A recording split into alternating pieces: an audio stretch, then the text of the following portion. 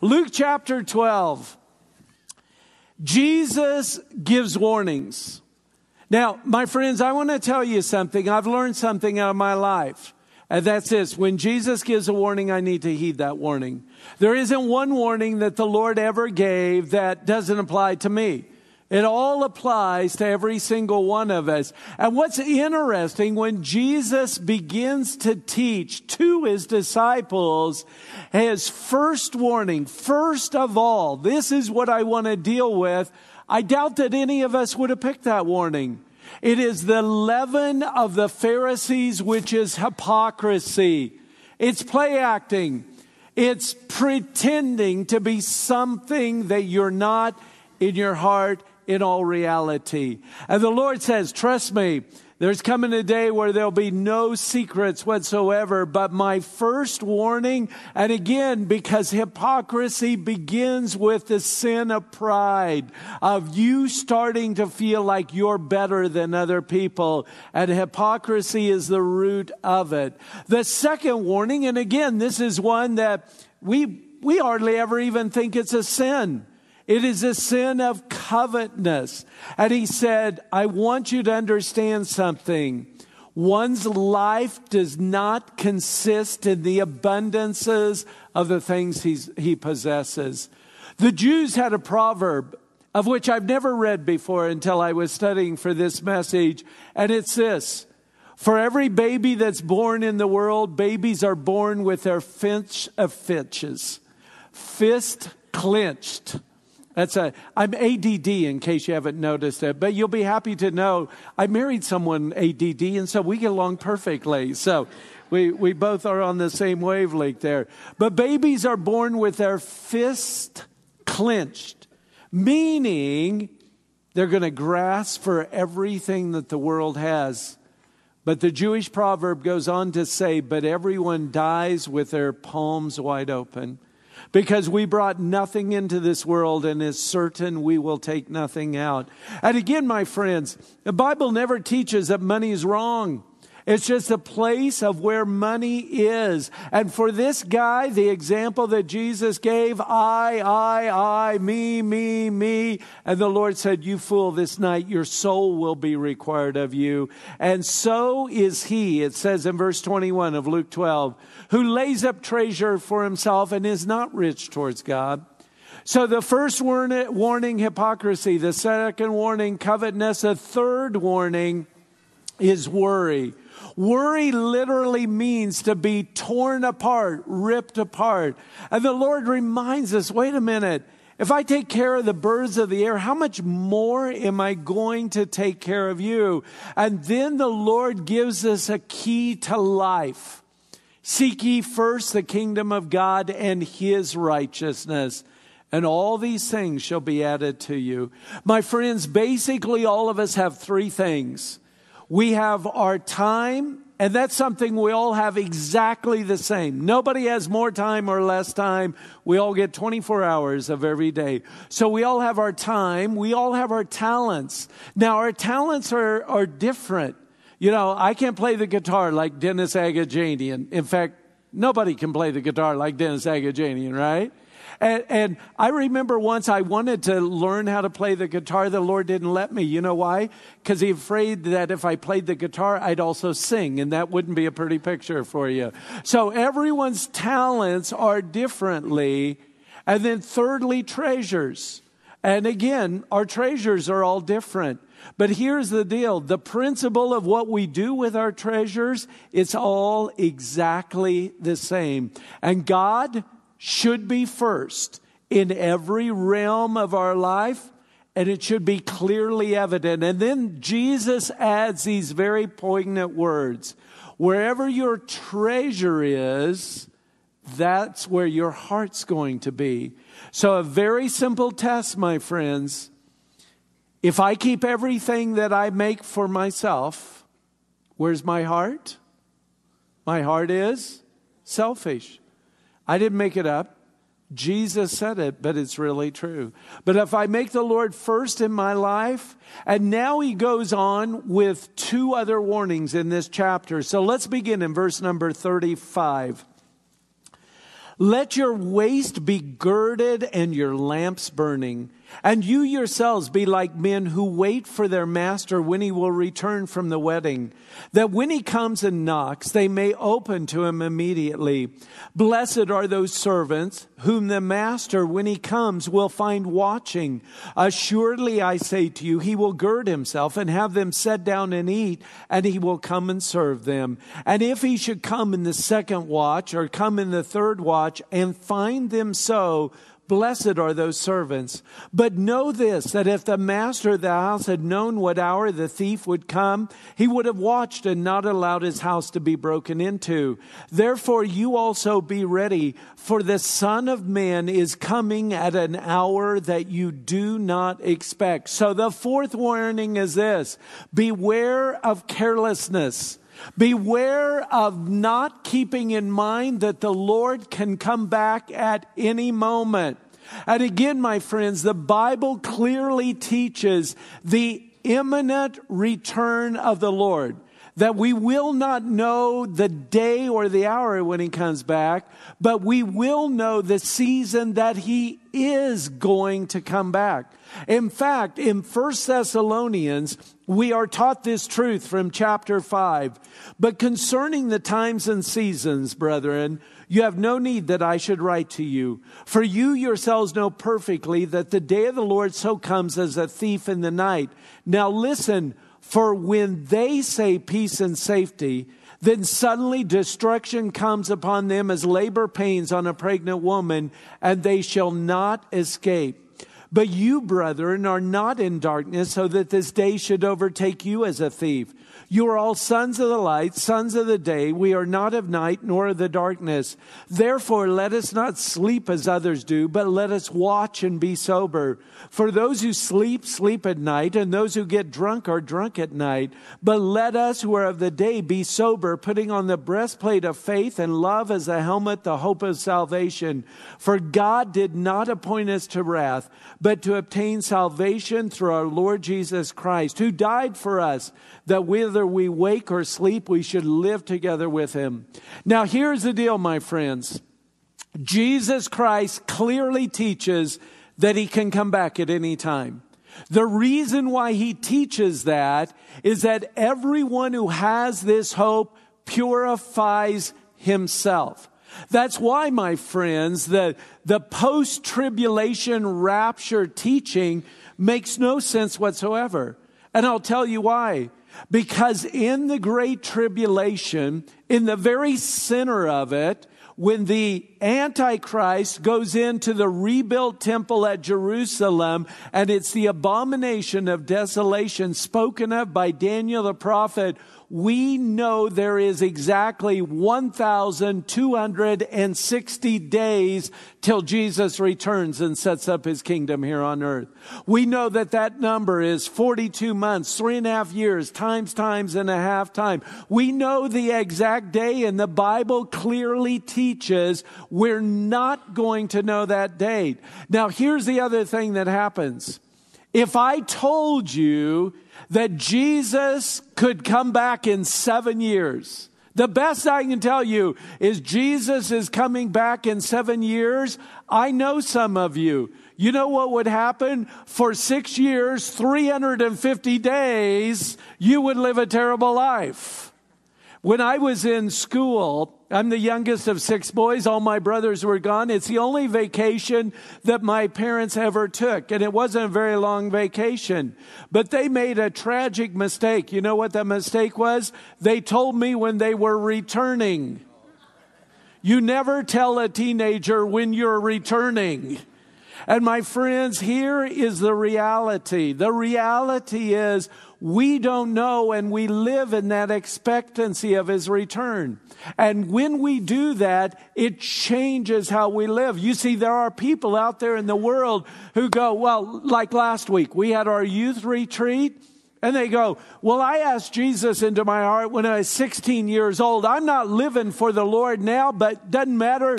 Good to go. When that rapture happens, I'm going to be caught up to heaven. Is that true? Because, my friends, I have no idea what Bible they're reading because it isn't the Bible that we have and it's not the words of Jesus. So let's look at this, the warning. And my friends, again, if Jesus gives a warning, do we need to heed that warning? The warning against carelessness. Let your waist be girded and your lamps be burning. In 1 Peter chapter 1, the scripture declares in verse number 13, therefore, gird up the loins of your mind. Be sober and rest your hope fully upon the grace that is brought to you by the revelation of Jesus Christ. As obedient children, not conforming yourselves to the former lust as in your ignorance, but as he who called you is holy, you also be holy in your conduct. My friends, it is a sad moral state of America when the number one movie for Valentine's weekend is a pornography movie that degrades women. And that people would actually think that's okay to go to. And my friends, the scripture goes on. And if you call on the Father, who without partiality judges according to each one's work, conduct yourselves through the time of your sojourning here in fear, knowing that you are not redeemed with corruptible things like silver or gold from your aimless conduct received by the tradition of your fathers, but with the precious blood of Jesus. So he says, let your waist be girded. In Bible times, how'd they dress? The men all wore long flowing robes. I can't work in a robe like that. I can't run in a robe like that. I can only walk in it. So when I had to do work, there was a certain way that I'd have to gird up my loins with this robe. The Bible tells us that when we put on the full armor of God, that belt that girds up our loins is truth. And this, my friends, is the truth from Jesus' lips himself. The next example is that the lamp and the bridegroom. Now, from Matthew chapter 25, we have that account that Jesus gives to us. And Jesus says in Matthew 25, then the kingdom of heaven shall be likened to 10 virgins who took their lamps and went out to meet the bridegroom. Now 5 of them were wise and 5 were foolish. Those who were foolish took their lamps and took no oil with them. But the wise took oil in their vessels with their lamps. And again, oil is symbol of that Holy Spirit working in our life. But while the bridegroom was delayed, and I want you to notice there is a theme throughout this entirety of the Bible that deals with this every time, that the Lord's coming isn't going to be quite as quick as people thought it would be. That when the bridegroom delayed, they all slumbered and slept. And at midnight a cry was heard. And behold, the bridegroom is coming. Go out and meet him. Then all those virgins arose and trimmed their lamps. And the foolish ones said to the wise, give us some of the oil, for our lamps are going out. And the wise answered and said, no, lest there should not be enough for us and you, but go rather to those who sell and buy for yourselves. And when they came to buy, the bridegroom came, and those who were ready with him went in, and the wedding and the door was shut. And afterwards the other virgins came also, saying, Lord, Lord, open to us. And he answered and said, assuredly I say to you, I do not know you. Watch therefore, for you do not know neither the day or the hour that the Son of Man is coming. My friends, here's the reality. Jesus would say, as it was in the days of Noah, so will it be in the coming of the Son of Man. As in the days of Noah, they were eating and drinking, buying and selling, marrying and giving in marriage until the day that Noah went into the ark. For 120 years, anybody could have been saved. For 120 years, Noah is an example and he's preaching righteousness. But there would come a day, Noah had forewarned the people, that there would be a great day of judgment coming. But they mocked him. They made fun. They did not listen. God calls Noah to go into the ark. And my friends, I want to tell you something. Noah doesn't shut the door of the ark. He doesn't have a big pulley system and get all of his boys there and go, okay, guys, let's shut the door of the ark. The day the door of the ark is open, yet another 7 days anybody could have come in. And you know what the Bible says? God shut the door. And at that moment, at that time, the great fountains of the deep burst open and it began to rain. At this point, it's too late. And my friends, just like the wise and the foolish virgins, there are people that are pretenders of Christianity. Maybe you are married to a Christian. Maybe your parents are Christian. But my friends, I want to tell you something. That doesn't make you a Christian. And at that moment of the trumpet call of God, when the believers are going to be caught up together with the Lord to meet the Lord in the air and thus be with Him forevermore, there will be those who are left behind. They're left behind because they did not heed this warning that Jesus gives. Doesn't matter how we live. Doesn't matter what we're doing. My friends, it goes on in the Gospel of Luke to tell us this. Let your lamps be burning, and you yourselves be like men who wait for their master when he will return from the wedding. And that when he comes and knocks, they may open to him immediately.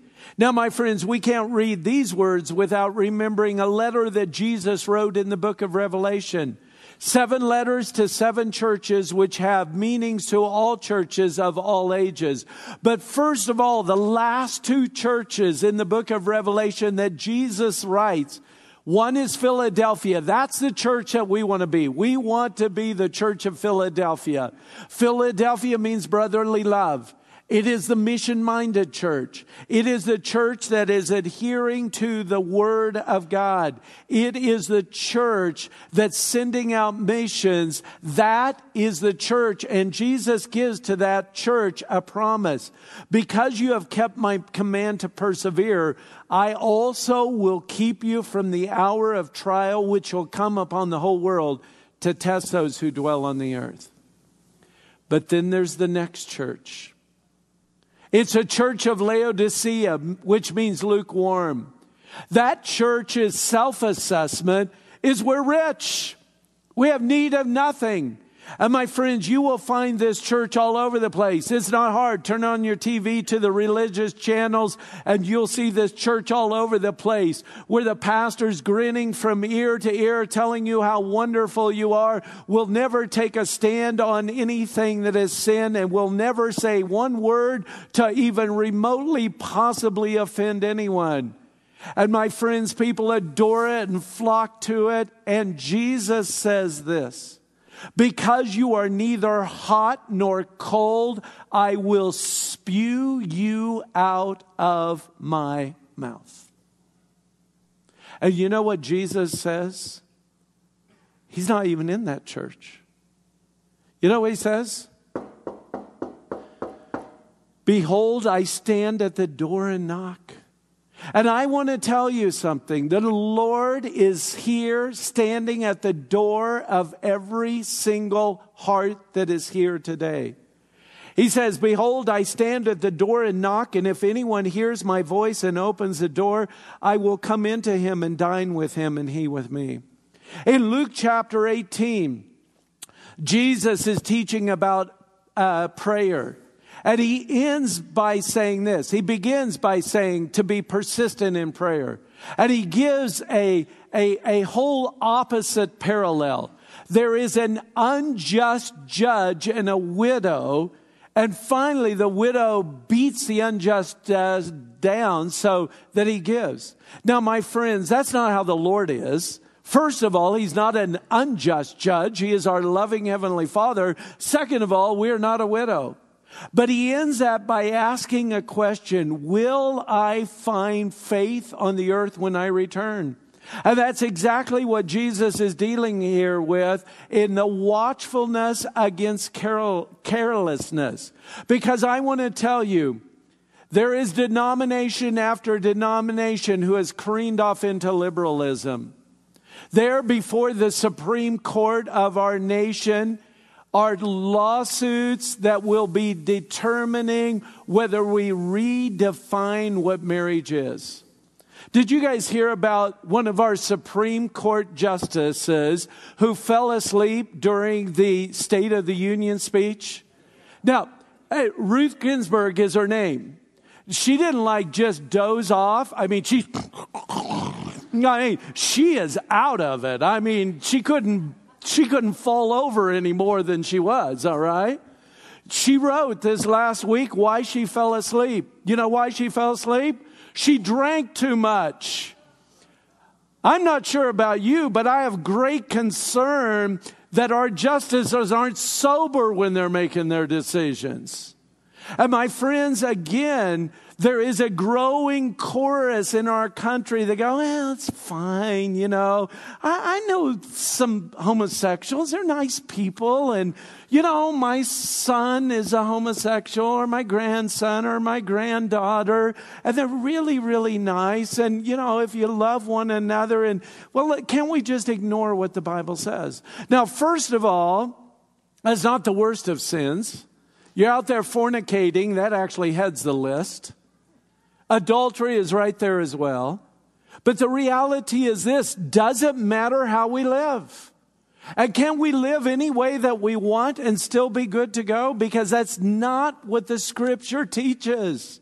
And that's not what Jesus says. And it's definitely not what's taught anywhere in Scripture. So here's the warning. And he says in verse 37, blessed are those servants whom the master, when he comes, will find watching.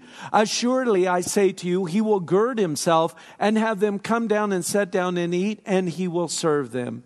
In 2 Timothy chapter 4, the last words that the Apostle Paul writes, he says in verse number 8, finally, there is laid up for me the crown of righteousness, which the Lord, the righteous judge, will give to me on that day, and not only to me also, but to all who have loved his appearing.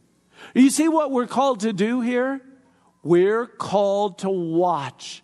Jesus would have two words concerning his return he'd use over and over: watch and pray. Now, if he should come in the second watch or come in the third, in other words, it's going to be longer than you think. And find them, so blessed are those servants. But know this, that if the master of the house had known what hour the thief would come in, he would have watched and not allowed his house to be broken into. Therefore you also be ready, for the Son of Man is coming at an hour that you do not expect. And then Peter said to him, Lord, do you speak this parable only to us or to all the people? And the Lord said, who then is that faithful and wise steward, whom his master will make ruler over his household, to give them their portion of food in due season? In 1 Corinthians chapter 4, the Lord writes this truth to us in verse number 2. Moreover, it is required of stewards that they be found faithful. In other words, my friends, we've all been given something. What is it? We've all been given time, our talents, and our treasure. The question is, how are we using those times, treasures, and talents until Jesus comes? Are we being faithful with him? Because whatever we do in this life is the basis for the positions that we're going to have in heaven. And my friends, the Bible tells us in 2 Corinthians, in chapter 4, it says, therefore we are always confident, knowing that while we're at home in the body, we're absent from the Lord.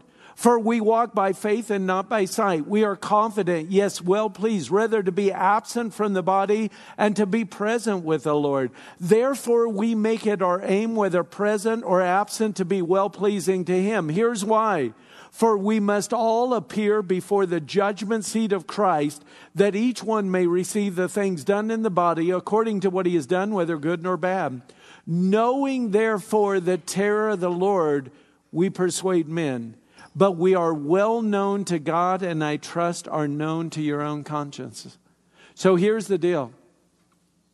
Every single one of us as a steward will have to give an account. An account to God for how we lived and what we did. And the Bible uses a very amazing picture for us that it all has to pass through a fire. And there is gold, silver, and precious stones. And there's wood, hay, and stubble. Now, I got a hot tip for you. Wood, hay, and stubble and fire, they don't worry about too much coming out. Gold? Does fire hurt gold? Just makes it more valuable, doesn't it? Does fire hurt silver? No. Does fire hurt diamonds? Nope. You can still find those through the fire. So are we doing with our lives as a steward of our life anything that's going to make a difference for eternity? Do you realize the Bible teaches even if I give a cup of cold water in Jesus' name, it's going to be recorded? Do you realize that every time I volunteer, it's going to be recorded? For every dollar that I give, I can't take anything with me, but I can send ahead as I'm investing, because wherever my treasure is, that's where my heart's going to be. And so the scripture goes on, blessed is that servant, in verse 43, whom his master will find so doing when he comes. How many Marines do we have here? If you're a Marine, stand up. We want to thank you for serving our country.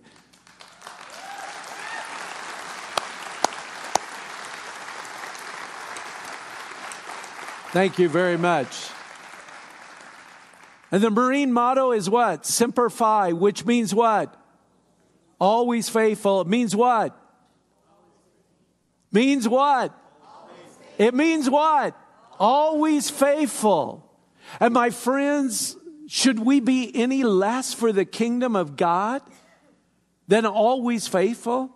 And I want to tell you, when that day comes and we have been faithful to the Lord, you know what we're going to hear? Well done, good and faithful servant. Come now and share in your master's happiness. Now the scripture goes on. Truly I say to you, he will make him a ruler over all that he has. But if that servant says in his heart, my master is delaying his coming, and begins to beat the men servants and the maid servants, and to eat and drink and be drunk. You see, my friends, when we lose the edge of the warning that Jesus gives, that he could come back at any moment, and we are filled with carelessness, it is always marked by two things: brutality and carnality. Those two go together, brutality and carnality. And the scripture goes on to say, the master of that servant will come on a day when he is not looking for him, at an hour when he is not aware, and will cut him in two and appoint him his portion with the unbelievers. Jesus is going to say exactly the same thing in Luke chapter 21. In Luke chapter 21, verse 34, and Luke 21 all deals with the end of the age. Jesus says this, but take heed to yourselves, lest your hearts be weighted down with carousing, drunkenness, and the cares of this life, and that day come upon you unexpectedly. For it will come as a snare on all those who dwell on the face of the earth. Then Jesus said, watch therefore and pray always that you may be counted worthy to escape all these things and that come to pass and stand before the Son of Man. How many of you want to be drunk when the rapture happens? You want to be somewhere getting high when the rapture happens? Do you want to be in somebody else's bed when the rapture happens? Because did Jesus say in Luke 21, well, as long as you said the sinner's prayer, you're good to go? Is that what he said? What did he say? Watch and pray always that you may be counted worthy to escape all these things that will come to pass. The others are weighted down. I'm pretty sure it's not going to do you any good to jump when the rapture happens. You're going to be ensnared. So what does that mean? You're going to be left behind. Now, can you get saved at that point? Can you truly surrender your heart to the Lord at that point? Yeah. There's a great multitude that gets saved. Read about it in Revelation chapter 7. But my friends, it's going to cost them something. And for the most part, they're going to be executed. And let's see, how is it that they're going to be executed in the book of Revelation? What is it that they do? What's it called? Beheading. I know a group that does that. And my friends, it does matter how you live, right? And every portion of Scripture lays that true. Now, it goes on to say, and that servant who knew his master's will and did not prepare himself or do according to his will shall be beaten with many stripes. But he who did not know and yet committed things worthy of stripes shall be beaten with few. For everyone to whom much is given, from him much will be required. And to whom much has been committed, of him they will ask the more. In 1 Thessalonians chapter 1, verse number 9, the Scripture says, for they themselves declare concerning us what manner of entry we had to you, and how you turned to God from idols to serve the true and living God, and to wait for his Son from heaven, whom he raised from the dead, even Jesus, who delivers us from the wrath that is to come. In other words, live in readiness. Now Jesus says, I came to send fire on the earth, and how I wished it was already kindled. But I have a baptism to be baptized with, and how distressed I am until it's accomplished. The baptism of judgment that Jesus would be immersed in would be fulfilled on the cross. Jesus, on his way to Jerusalem, would repeat it over and over. I must go to Jerusalem. I must be handed over. I must suffer many things. I must be crucified. And at that point, the disciples couldn't deal with anything else because they never heard him, Jesus say, and I must be raised from the dead. But we find when we get to Luke chapter 22, Jesus in the Garden of Gethsemane. And in verse 42, he says, Father, if it is your will, remove this cup from me. Yet nevertheless, not my will, but yours be done. And an angel appeared to him from heaven, strengthening him. And I want you to listen. And being in agony, prayed more earnestly. And his sweat became like great drops of blood falling down on the ground. And when he rose up from prayer, he had come to his disciples. He found them sleeping from sorrow, in agony, in distress, for the judgment that Jesus was taking upon himself. Now the Scripture says, do not suppose that I came to give peace on earth. I tell you, not at all, but rather division. From now on, 5 will be in one house, will be divided, 3 against 2 and 2 against 3. A father will be divided against his son, and a son against his father, and a mother against her daughter, and a daughter against her mother, and mother-in-law against her daughter-in-law, and daughter-in-law against her mother-in-law. I want to tell you, this is exactly what would happen. You go, well, wait a minute. How could that be? Didn't when the angels sing at Jesus' birth and say, glory to God in the highest on earth, peace, goodwill to men? But I want to tell you, when you make a confession of Christ in your life, it can mean your family will declare war on you. It did in my family. My father, who was an atheist, from the moment that I told him I had become a Christian and asked Jesus into my heart with absolute full intention, he looked at me and he said he was going to hire a deprogrammer to deprogram me. This was back in the days of the Moonies in 1975. And my friends, I want to tell you, he was not happy at all. And when I actually shared with him a year and a half later that I felt a call of God on my life to go into ministry, all hell broke loose. And not just with my father, but with many of my relatives. And it cost something. I would be disowned by my father. But I want to tell you where Mike and Cheryl Yost are up there in Idaho, where Chris and Lydia are in Utah, I just got a letter because Calvary Satellite Radio Network is all over in Utah. And you got to understand something. When you live in a Mormon community like Chris and Lydia do or like the Yost do, where 90% is Mormon, you got to understand they control absolutely everything. This guy wrote me a letter and said, I was listening to CSN. I became a secret believer 2 years ago. I was raised a Mormon. I went on a Mormon mission. My family's Mormon. My wife's family is Mormon. And now it's time for me to tell my wife and family that I'm a Christian. And I want to tell you what happens in those areas. They lose their jobs. He could lose his wife. His family could have nothing to do with him. And in certain cases, you have to move out of the neighborhood. You can't live there. The ex-Mormons that we had that were here, that the whole family had become a Christian. You remember, she was a professor. The mother was a professor at BYU. Let me tell you, you're not a professor at BYU after you become a Christian. You're kicked out. And in fact, they had to leave the area where they lived. And so there is a price to pay. But my friends, do you realize that the people who are becoming Christians in more Muslim countries, and there's more now than ever in the history of mankind, for them, you know what it can mean with their family? That their family takes a vow to kill them. Honor killing. To make sure, and the entire family takes that vow not to let that one that turned away from Islam continue to live.